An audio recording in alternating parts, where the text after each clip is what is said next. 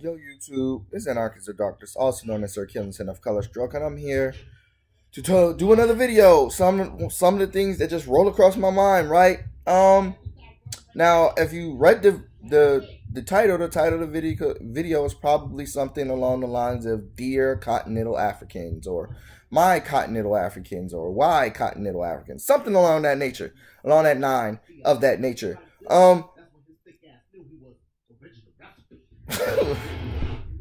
Stupid ass Dashy videos. Yeah, I'm watching Dashy right now. Anyway, yeah, now this video is purely just to open up and learn. I want to hear from a Continental African as to their own perspective on certain things. Now, it's not to get bashed. I'm not bashing anybody. I'm not bashing you on your religion or your spirituality or your culture for that matter. I'm not bashing anybody. The way I see it is that we're all brothers and sisters. We just long lost essentially, and we just haven't really found our way back into being close again, right? So anyway, this has always gone across my mind, and it's not just Continental Africans. It's really just anybody who's considered non-European, not European. I'm the non-white European. Why Islam? Why Christianity? And I know, oh, he got a Christian cross, whatever. My foster mother gave this to me. I can't remember how long ago she gave it to me. But I just want to ask you guys why. Why Christianity and why Islam? Like, what drove the Continental Africans to these religions? Now, I'm not talking about East Africans in Ethiopia, because those places have always had Christianity before the Europeans came across the seas. Because if you know your history, that Christianity has been in the Ethiopia area since like the year 400, or is it 500 BC? It was something around that area, something along those lines, right? I think actually I'm way off, honestly, but it's right after Jesus, or the Yeshua, what we call him, passed away. Okay, they went to what we call Ethiopia now, and founded a church there. One of the first churches were founded in that country. Now, I'm not talking to them. I'm talking to West, Central, and South Africans. Why Islam? Why Christianity? Why? Now, it's like I said, it's not the bash. I'm just curious because look, African Americans in this country, I know our history, our culture was completely wiped away from us. Our spirituality, all of it was destroyed. Now there are things that survived, like voodoo, and our music, on our country. Our music and our some of our culture, it survived because we were smart enough to hide it. Fucking capoeira is a martial art, that one of those martial arts that survived the Middle Passage, the slave trade. Some of our culture made it over here, but you guys are like the hub of our culture, what we look back to. Because a lot of people, I hear them complain, like, why do African Americans only hold up Egypt? Now, Egypt is one of the places, this is probably the only place is like one of the only places that is known, like widely known, that is like undeniably black. You can't deny it. There are black people. Those are black faces in the statues. Those are black people on the walls and those tombs. Those are black people.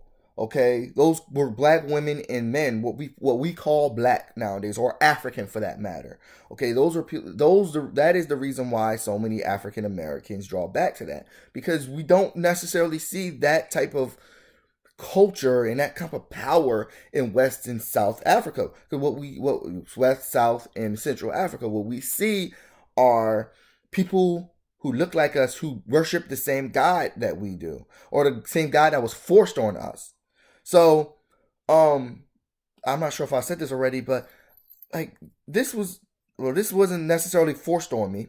Okay, for 20 years I didn't even believe there was a God. I believed the God, and if there was a God, that he was an asshole, because the way the world was fucked up. So I was like, fuck God and fuck his piece of shit world that he created just to have me and my family live in shit while you give all these other people like the benefits of like the love of life. Like as time went on, I got more hip to the way the world works, and realized it's not really God, it's human beings, right? Also felt like a few times I have had somebody was watching my back, really, and it really would have turned out a different way if I didn't have somebody watching my back. I couldn't really explain some of the stuff that was happening to me, that was almost miraculous. So, I've come to have my own relationship with God. Yes, I'm Christian. I have my own belief system though. I have my own spirituality though. I believe in the ancestors. Okay, I believe my ancestors were watching my back, and God's a part of that, and Jesus was the way, right? So I have my own belief system though.